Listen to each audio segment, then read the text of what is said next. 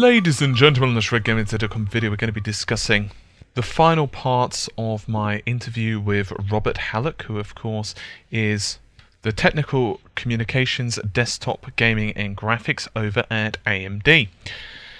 So this part is going to be relatively short. These are basically some questions that I couldn't quite make into the last part of the interview just because of scheduling and so forth. He came back to me with these answers a little bit later. I do have some more questions regarding HSA, APUs and CPUs, but unfortunately he's not able to answer those because they're not his forte. He deals predominantly with the graphics side of things, and therefore I'm going to have to wait until the end of this month / early next, when all of the team is available, and then I'll actually have access to them so I can ask them the relevant questions. So as I said, there's just 5 or 6 questions in this, and then we'll just blast through it. I'll also have it, of course, as a written written article on the website, so you can check that out using the corresponding link in the video's description. So anyway, first question I asked was, could you offer any comments regarding FreeSync technology and how it functions? Now, he's saying that he's going to get back to me on this. He said, and I quote, "I'll have to get back with you soon. We've only just made the announcement CS, and I have a little bit to learn about the technology myself." Out of quote for a second, it seems that AMD is still fine-tuning this, specifically to do with monitors. You can check out a recent article I've done if you so wish, but the basic gist of it is it really depends on the monitor because of the different connection between laptop and traditional desktop monitors. Yeah, there's a good possibility that you're connecting your monitor either via, say, HDMI or a DVI connection, and basically it uses a V-blank signal and manipulates the refresh rate via that. It's quite complicated, and as far as I understand it, AMD are still basically fine-tuning it for the desktop, so I'm assuming as soon as they have a little bit more information on that, obviously the technology has just been announced, they'll get back to me.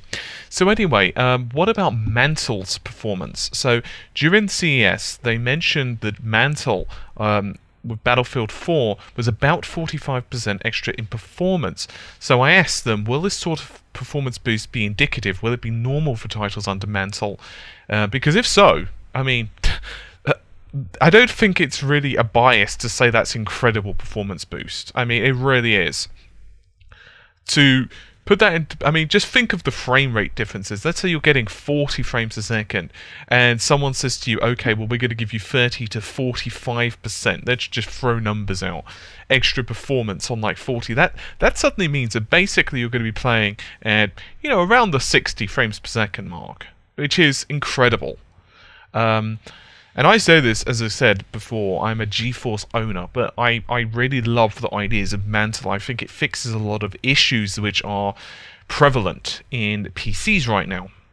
Anyway, I'm going to get on with Robert's reply. He said, every game is different, of course, but we've said all along that we didn't undertake the Mantle project to chase just 2 to 3% performance improvement. So each game will be publishing a full set of data, and we're confident people will be pleased with the uplift.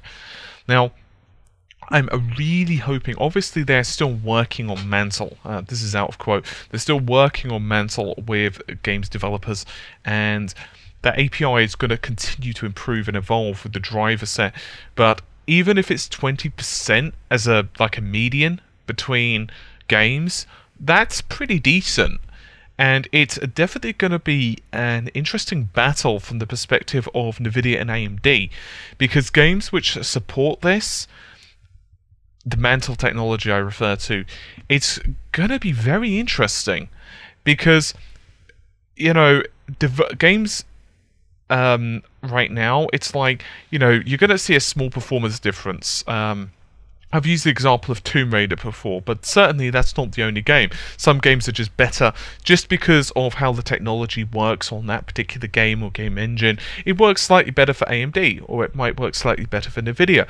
But if we can start seeing Mantle work like this, I wouldn't be surprised if NVIDIA are really contemplating doing their own version of Mantle, or maybe incorporating AMD's Mantle technology.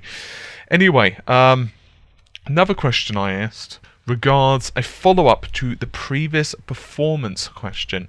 So I've noticed that AMD are very generous with their ROP count for their GPUs. For example, the R9 range has more ROPs than the previous generation and the competitors, and how many ROPs and texture units are required for a resolution of 1080p and 60 frames per second and 1440p.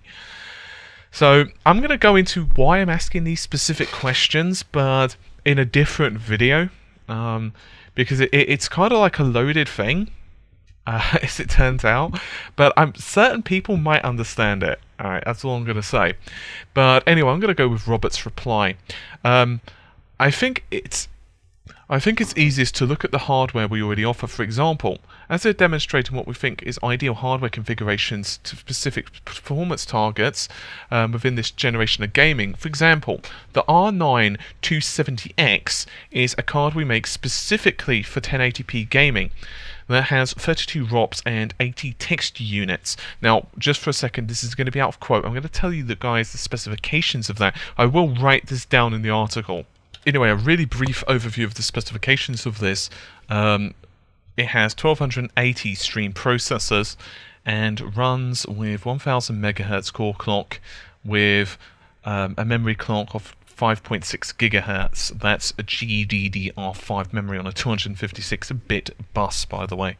So then, if you were to go up slightly to the R9 280, this is Robert's quote, this is our product specifically designed for 1440p, and you'll find that it's 32/128. So once again, that's 32 ROPs slash 128 configuration. But I do want to emphasize these figures of today's GCN architecture. It may not be true for the hat, so don't hang your hat on this in like 5 years down the road.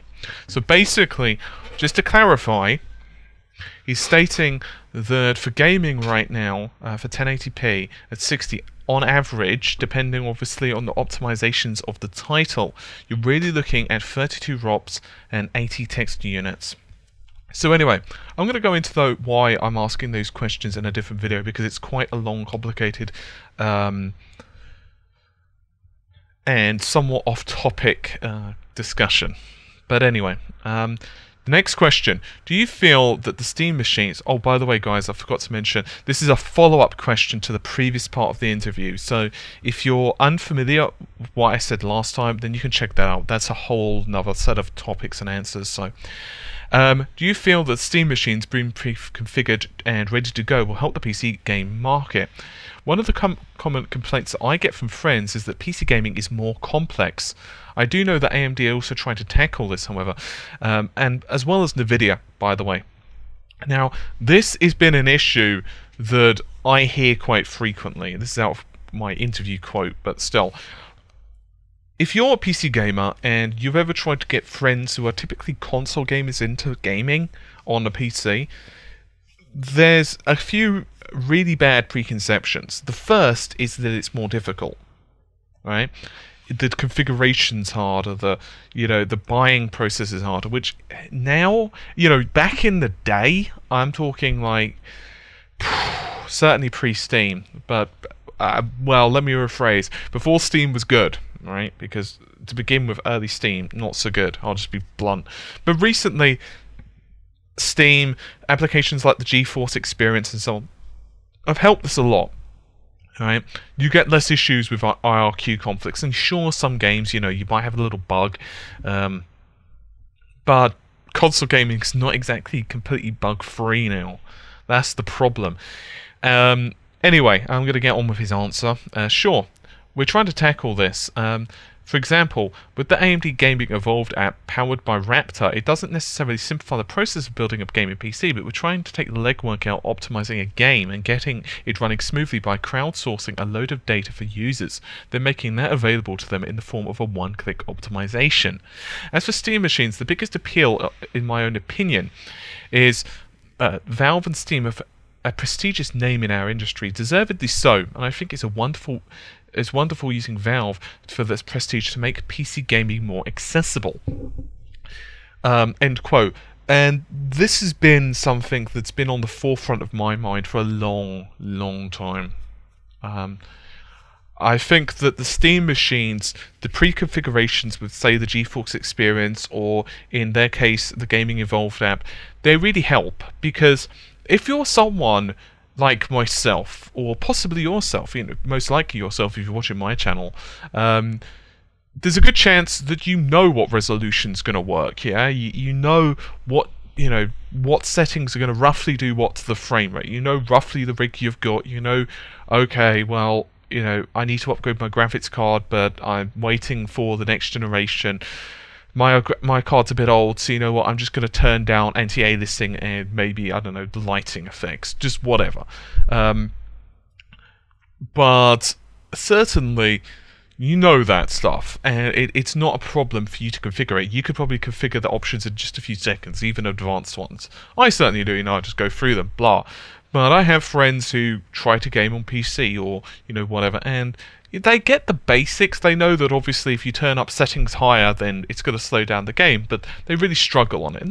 I don't mean that in a derogatory sense, I just mean that it takes them longer and they find it a bit more fiddly maybe than what they should. But this is just good. You click on it. It doesn't necessarily mean you're going to get the optimal settings for your gameplay style, but it's certainly, if you're just interested in a simple click and that's it, then it's good. That still means that if you're like myself, or possibly yourself, and you really want to go in there, get the most out of your game, maybe do a little bit of overclocking, then you could do so. But I like the idea of these applications, and I really like the idea of Steam machines because of this as well, because they're going to be pre-configured to run certain games, and I quite like that. Anyway, so what about the PCIe bandwidth and latency? I've seen numerous comparisons that show PCI bandwidth isn't currently saturated on a PCIe 3 bus, and on high-end graphics card we're currently seeing very little performance dip between PCIe 3 and 2. Given how XDMA works with the crossfire, out of quote for a second, this is removal of the crossfire bridge between the two graphics cards. For example, on the Radeon 7970, basically there was a bridge, like a ribbon cable, as you can consider it, between the two cards, and that would share the data between the two cards. Basically, AMD scrapped this because they noticed that it was giving them issues regarding frame rate pacing. This is one of the ways they did this. It's now working all through the bus. So anyway, I asked him specifically, how much of bottleneck does PCIe bus pose for GPU compute and high graphics performance in terms of latency and bandwidth? And he replied, in an independent analysis, such tests a very small but noticeable difference fallout from the demonstrated on PCIe 2.16 to a full-bore compute scenarios with multiple GPUs. The same could not be replicated for gaming scenarios. Even so, I would argue that PCIe is not bottlenecking at all at the moment.